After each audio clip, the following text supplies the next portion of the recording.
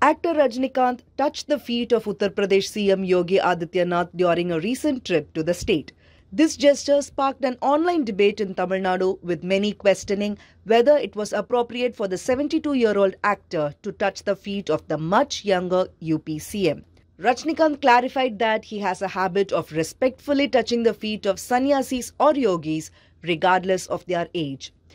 However, skepticism is rife about his behavior, largely because of an earlier statement the superstar had made advising against bowing at anyone's feet except that of God and parents. இத கால்ல விழுறது சொல்றாங்க இல்லையா? அது முதல்ல நாம மூணு பேர் கால்ல விழுறோம். கடவுள், தாய், தந்தை. கடவுள் உயிர் கொடுத்த கடவுள், தாய் தந்தை அந்த உயிருக்கு உயிரூட்டி சாப்பாடு ஊட்டி இந்த உடம்பை கொடுத்த தாய் தந்தை. அதுக்கப்புறம் பெரியவங்க காலில் விழுந்து ஆசீர்வாதம் வாங்குங்க சொல்லுவாங்க. பணம், பேரு, புகழ், அதிகாரம் இவங்க இருக்கிறவங்க காலில் விழ அவசியம் இல்லை. ஒரு சன்னியாசி ஆகட்டும் இல்லை ஒரு யோகி ஆகட்டும், அவங்க வயசில் நம்மளோட சின்னவராக இருந்தால் கூட அவர் காலில் விழுறது என்னுடைய பழக்கம். நான் அதான் செஞ்சிருக்கேன். Rajinikanth's statements have often been controversial, not just recently but also in the past, particularly during his attempts to enter politics.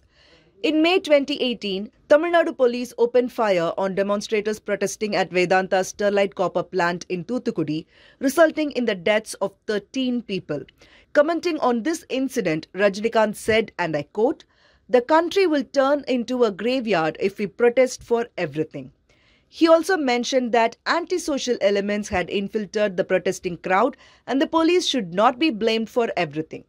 However, this statement was met with a lot of criticism, as Rajinikanth was seen as branding civilians protesting for clean air as antisocial elements.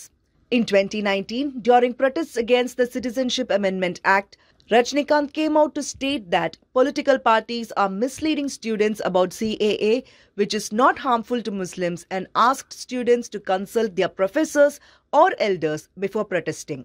Last year, Rajinikanth met Tamil Nadu Governor R.N. Ravi. In a subsequent press interaction, he mentioned that they discussed politics, but he could not reveal the specifics. This statement drew a backlash, with critics arguing that Raj Bhavan is not an appropriate venue for discussing politics and a state's governor should refrain from political discussions. In a world where opinions often diverge, Rajinikanth's actions and words continue to resonate with a wide range of people. Clearly, it's evident from the conversations emerging from his actions that Rajinikanth has a significant impact on both Indian culture and politics.